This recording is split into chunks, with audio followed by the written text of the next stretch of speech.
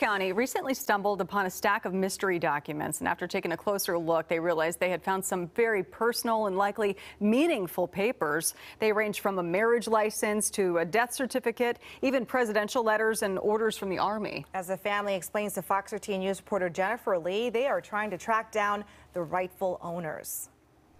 She found a treasure. Kelly Cease and her granddaughter Leanna made the discovery during their evening walk.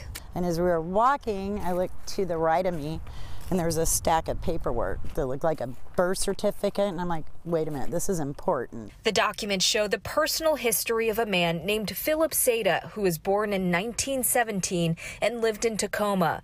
The family even shows us a season's greetings card addressed to Seda and his family. There are also special documents recognizing him for his service in the Army. He was pretty decorated from what it seems like. I mean, and he had 2 letters from 2 different presidents, Jimmy Carter and Ronald Reagan. My mom comes in and yells, "Brianna, get down here, it's important." And I'm like, okay, so I run downstairs and I go out to the back, and on a table she just has a bunch of papers sitting there, and I'm like, what is this? This is home surveillance video from Tuesday night, and you can see the stacks of papers Cease carried home. The family lives in Parkland and found the documents near 126th Street East.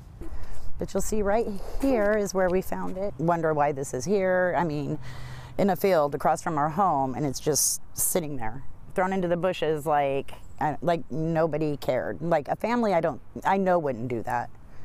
Just take the paperwork and throw it away, So, and that was kind of hard. Cease's own father was in the military for 27 years, and she holds it dear to her heart. I have his dog tags, an old military ID. I have some of his medals that are put away. And I have tons of memories. That's the thing, a ton of memories. The family has turned over all of the documents to a Pierce County Sheriff's deputy. We spoke with a spokesperson from the department who says considering the documents had sensitive and personally identifying information, the family absolutely did the right thing, getting in touch with law enforcement. The family should have it. Shouldn't be sitting on the side of a road, discarded like it's nothing. In Parkland, Jennifer Lee, Fox 13 News.